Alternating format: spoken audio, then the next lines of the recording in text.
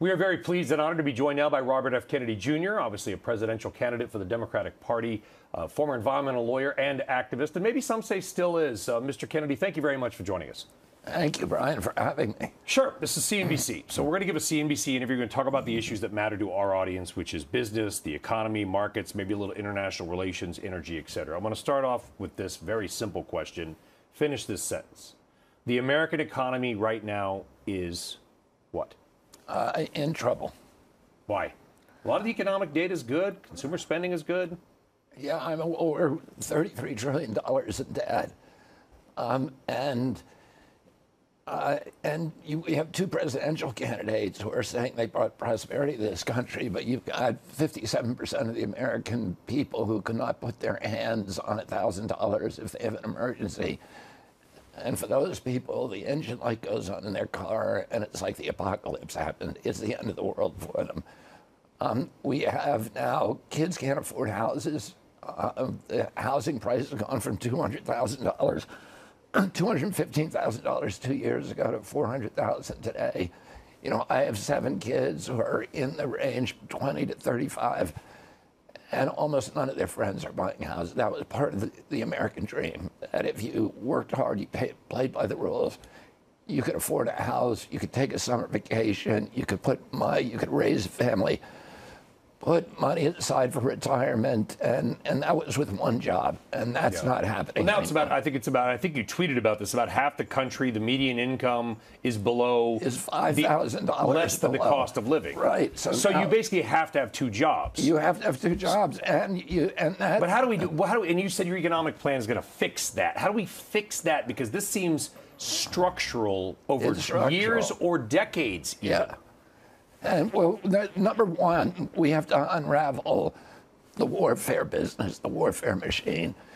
That is bankrupting our country. That, and you know, Paul Kennedy, who's a Yale historian, has done this extraordinary history on the decline of empires, and every empire in the last 500 years, its death knell was overextending its military abroad. We've spent $8 trillion on wars over the past 20 years, since 2002, that have gotten us nothing, that have made it less safe to be an American, our country less safe. The Chinese spent $8 trillion during that same period while we were bombing bridges, ports, roads, schools, universities, hospitals. They were building them, and they're now the principal creditor for almost every nation in Latin America and every country, virtually every country in Africa. Our wars have now, not only bankrupted the middle class in this country. How was it, tie the war to the middle class? Because that's where you're losing me a little bit. And I understand straight defense spending. Anything we spend on defense is not going to be spent on something else. And I think on your proposal, you want to dramatically cut the Department of Defense spending. Yeah, by hundreds of billions. Yeah, when we were told in 1992 that we were going to cut it from $660 billion because we were going to get the peace. The fall of the Soviet Union, we're going to have peacetime, the peace dividend. We were going to cut it to $200 billion, and that would give us enough money to arm ourselves to the teeth at home, make ourselves too expensive to ever invade, and start reinvesting that intellectual capital and the currency capital back into building an industrial base in this country, and it never happened. Instead of going to $200 billion, we went to $1.3 trillion. We spend more on our military than the next 10 nations combined, and it's not making our country richer, it's making us poorer. So how would cutting the defense budget help the middle class? Well, in a number of different ways. I mean, first of all, we're going to lower our deficits. We can bring a lot of that money home. I mean, if we hadn't spent that $8 trillion, Brian, we could extend the life of solvency for Social Security loan for 30 years. We could pay for university educations for every child in America.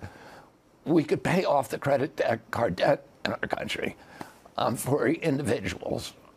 We could... So take the DOD spending cuts. This is primary to your economic plan. Transfer that money into other things. Yeah, but I mean, that's not the only thing I want to do. I have a number of direct programs that are common sense programs that will begin restoring the middle class in this country in dramatic ways. Okay, what's another one? Well, one of them is to create, one of the big problems, one of the reasons that the price of housing has gone up and nobody can get a house anymore. People make an offer on a house and then somebody comes in with a cash offer of... a lot of these are big institutions, by the way. They're big institutions. Wall Street firms. BlackRock, Vanguard, State Street. Buying up hundreds of thousands of homes. Right. Their objective now, they own 88% of the S&P 500. Now they're targeting single-family homes. They're competing with our kids, and they have these big bank books. So the cost of money and mortgages to them is minuscule, and our kids now have to compete with them. And, Thomas Jefferson said American democracy has to be based on independent freehold ownership of independent freeholds by tens of thousands of American citizens, each with a stake in our system of government. We're now moving back to a feudal system. Yeah, but what do we do about it, Mr. Kennedy? Do we make it illegal for insert big Wall Street bank name here to buy up mass amounts of property? You change the tax code to make it more difficult for large corporations to accumulate thousands of houses. But here's a direct program.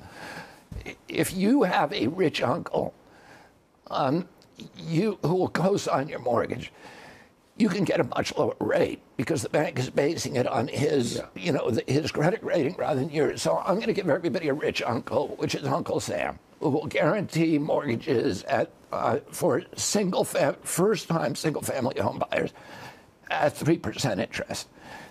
That will reduce the average price of mortgage by $1,000 a month.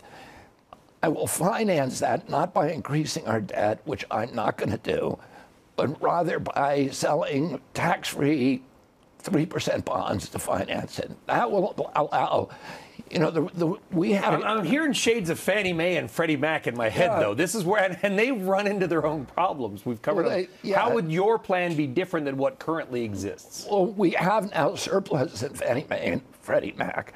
Oh, and that would be, I could tie those institutions into this program.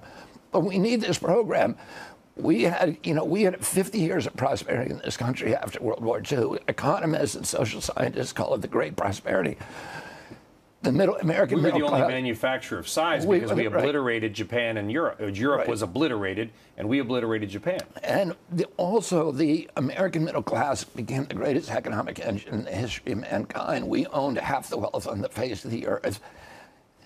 But the big boom took off after World War II when we got Americans into houses with the GI Bill and a number of other bills that made it cheap for Americans to purchase a house at low interest rates. And that was kind of the beginning of this impetus that made us so wealthy. Would you raise taxes on people making under $400,000 a year? No, I would not. I'm not going to raise taxes. I'm not going to raise taxes. I don't think that that's the right thing to do right now. I think we really need to stimulate our economy.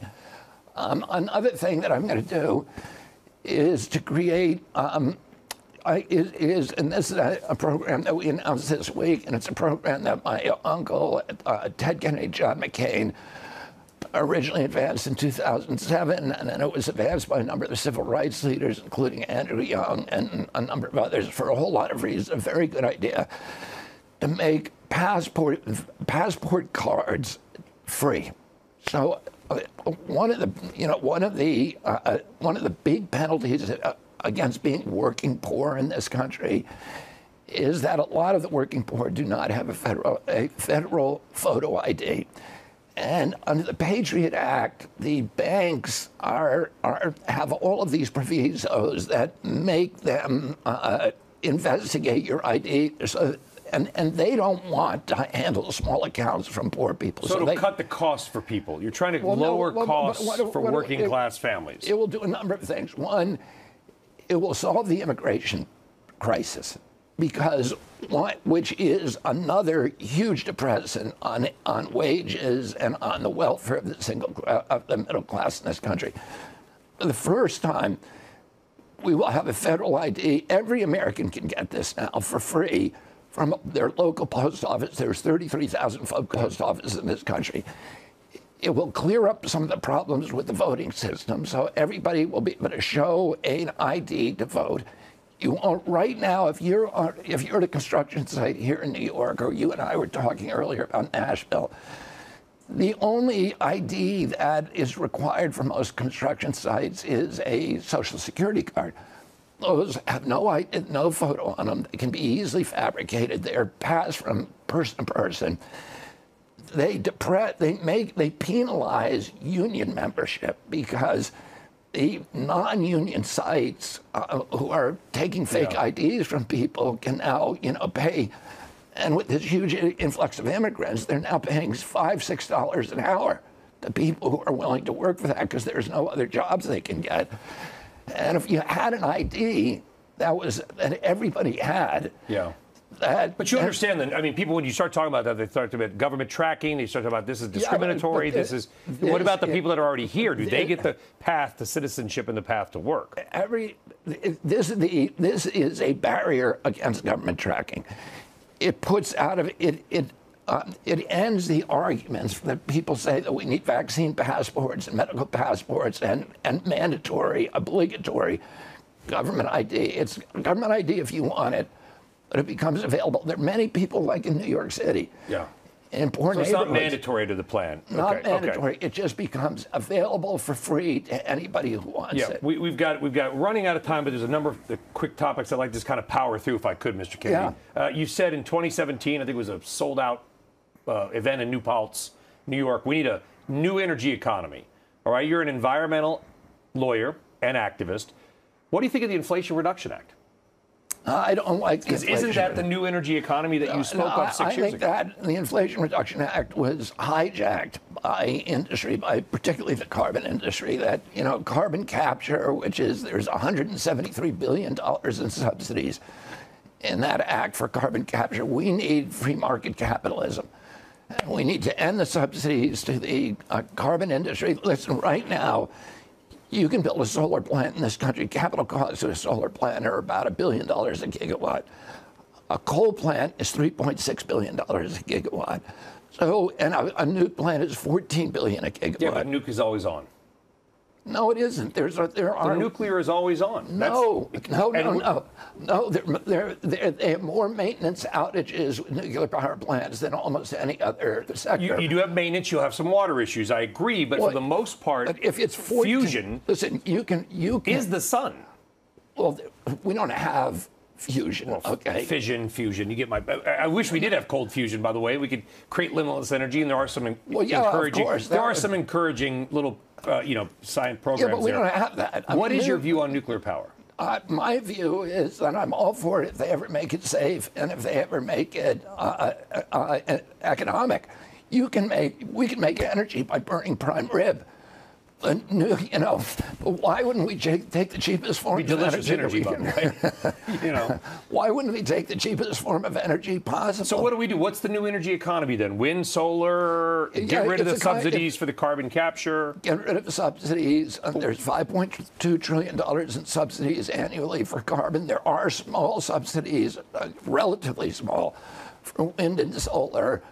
But, we have an abundant, and other geothermal, et cetera. What about the oil industry here in the United States? Energy independence. We've learned, Europe has shown us, if you don't have a steady supply of relatively inexpensive energy, you're in big trouble. Germany, I probably saw the New York Times piece yesterday, they're in big trouble in part, not only because of, but in part because of high energy costs. We blew up their pipeline. Well, I don't want to go down that road because that hasn't been proven. Well, yeah, but I mean, the war, the pipeline was blown up. And the war in Ukraine, which was an unnecessary war from the beginning. Fair, and pipelines have been shut off. Some have been blown up. And some have been shut off. And the sanctions, which are part of that whole, war. And let me tell you something else. I think we learned the risk of being attached to foreign energy sources. Well, so where would U.S. oil and gas? I agree with that. Where would U.S. oil and gas fall in a Kennedy administration's? Because you're an environmental guy as well. Plan, and also, do you have a view on OPEC? Well, right now, I mean, you asked me two huge questions there. Running out of time, I'm trying. A view on OPEC. I mean, the thing that we should be worried about right now is BRICS, and BRICS is going to own OPEC, and that is because we've weaponized, because of our war ideology has driven the acceleration of BRICS, and now you've got BRICS is representing, I think, 47% of the world's population and 37% of GDP. But they now, with BRICS 11, you have Russia, Saudi Arabia, Venezuela, which control OPEC. So 90% of the energy is going to be. I think you might have read my mind, since I have no notes, which is that was my final or close to final question was going to be about China. Okay, and particularly you've got the U.S. Commerce Secretary Gina Raimondo over there. But I want to get your views on China. But you talked about BRICS. So if our viewers aren't familiar, Brazil, Russia, India, China, plus South America or South Africa, they're expanding. Now they're expanding the group dramatically. Right. It feels like kind of a huge.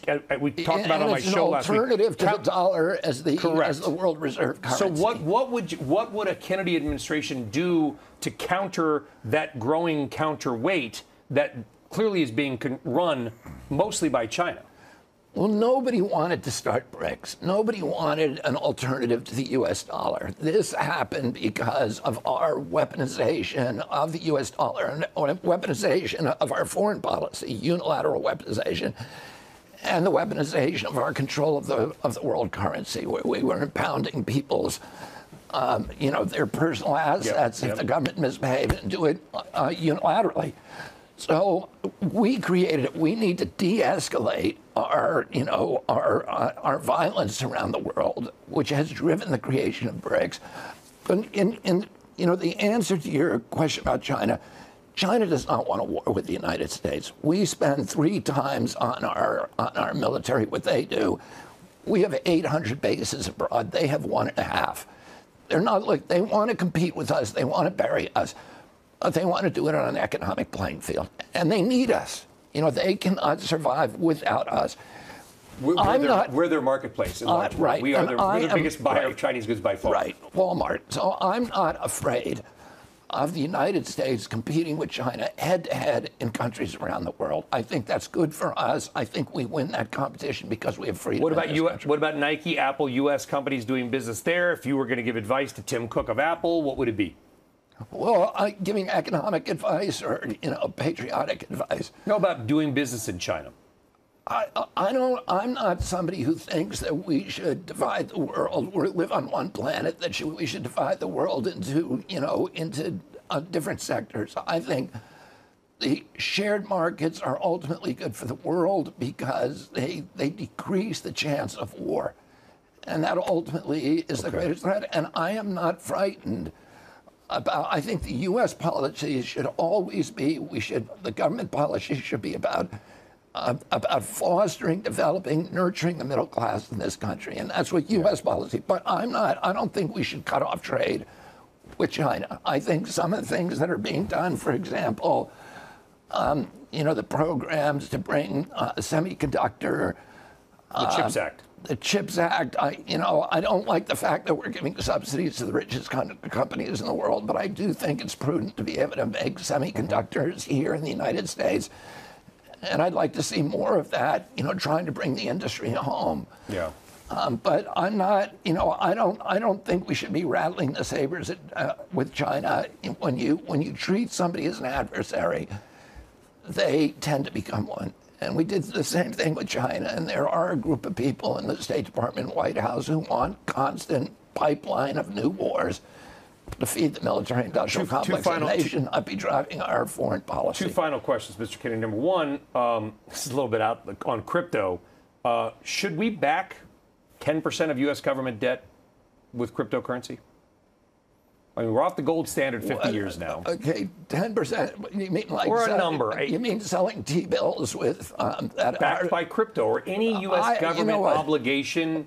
Not backed by gold, but by the digital gold. Yeah, I mean, right now, I like the idea of having some attachment to a base currency for at least some portion of the T-bills out there. I think it enforces discipline in them against, just printing money endlessly. So, and that individuals and governments, et cetera, when they buy T-bills can get, my uncle did this in 1963. With silver certificates and gold certificates. He tried to return at least an option for base currency rather than fiat currency, which is destroyed the middle class in this country. It's become a... I did not ask that question by accident, Mr. Kennedy. Final question, and you know, I leave the politics to a lot of the other people and also some other issues that you may be familiar with that I think you've been asked a billion times. But I want to end on this note, because I think it was yesterday or 2 days ago, there was an AP poll showed that 77% of Americans felt that Mr. Biden, President Biden, was too old to serve another term, including 69% of Democrats. Now, whatever you may think of that, the Democratic National Committee has said that there will not be a primary debate, which I understand. Historically, incumbents do not face primary challengers or debates generally. I have a feeling I know what you're going to say, but make the case to the DNC for having a debate, one debate between you, any other candidate, and President Biden in front of the American people to maybe assuage some concerns. Yeah, I mean, I think that's the point, that there's a lot of misgivings now among a vast majority of both Republicans and Democrats about the president's capacity as mental acuity. And again, I want to be clear, this is not my thought. This is AP poll, 69% of Democrats. Yeah. So I think it's important for the president to have a debate, to show that, you know, this is a rigorous job, to show that he has the vigor, that he has the mental acuity, and to put those misgivings aside with the American people. But not only a debate, to have unscripted conversations with voters, and to do some retail politics. Now, you know, if he's going to have to debate President Trump or whoever the Republican is at some point, and to say that that he should sit on the couch. Now it's like preparing for, telling a prize fighter, you got to prepare for this, for the prize fight, the championship, by sitting on a couch and eating Chick-fil-A. You need to be Sounds practicing. delicious, by the way. You need to be practicing, and you need and getting on your feet and getting on your toes and making sure that Are you talking to him this. about getting one? Is there any chance that there would be a debate? Well, we're asking him for one. Yeah. I think the American people, and even Democrats who don't like me particularly because they've been misled about what I believe about certain things. Virtually all Democrats want to see a debate. No. Well, I enjoyed having an unscripted conversation with you, Mr. Kennedy. It was, this kind of, I could have done an hour, but I appreciate you spending about 20 minutes with us and going through a variety of topics. So thank you very much. Thank you very much for having me. Yes, sir. Thanks, Really Brian. appreciate it. Robert F. Kennedy Jr., Democratic candidate for president.